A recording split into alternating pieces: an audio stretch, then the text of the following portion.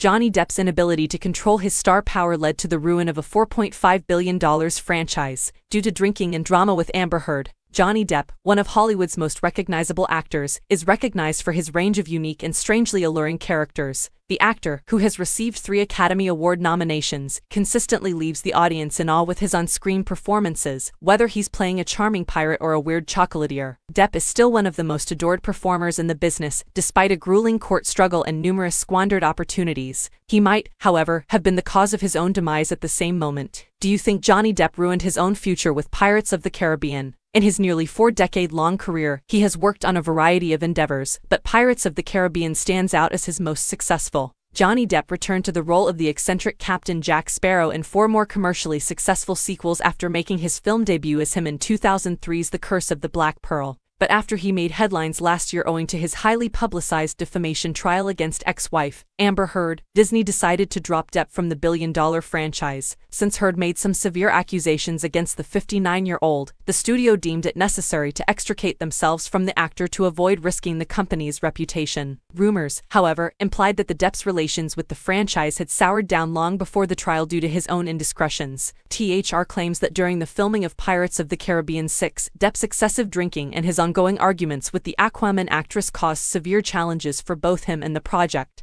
It seems that everything spiraled out of control to the point where it was labeled a complete train wreck. According to reports, Depp's problems were another factor in the film's frequent delays. Although Depp has a history of drinking, no one has ever referred to him as a raging alcoholic, with the exception of his ex-wife, who also claimed that he was a drug addict. Will Johnny Depp remake his Jack Sparrow character? The Edward Scissorhands actor defeated Heard in the bitter and protracted legal struggle, and one can only imagine the regret Disney must be feeling now that it had let go of perhaps one of its most valuable assets. Depp naturally declined to collaborate with the company again after the humiliation he endured, saying he wouldn't be returning for the 6th entry in the Pirates of the Caribbean franchise. But there's always room for optimism, much like Jerry Bruckheimer, who fervently hopes the Donnie Brasco star will come back. Regarding Johnny Depp returning for Pirates of the Caribbean 6, the producer told Ed at the 95th Academy Awards, "I would love to have him in the movie, but whether the film actually comes to fruition with the starring man everyone has been hoping for will have to wait."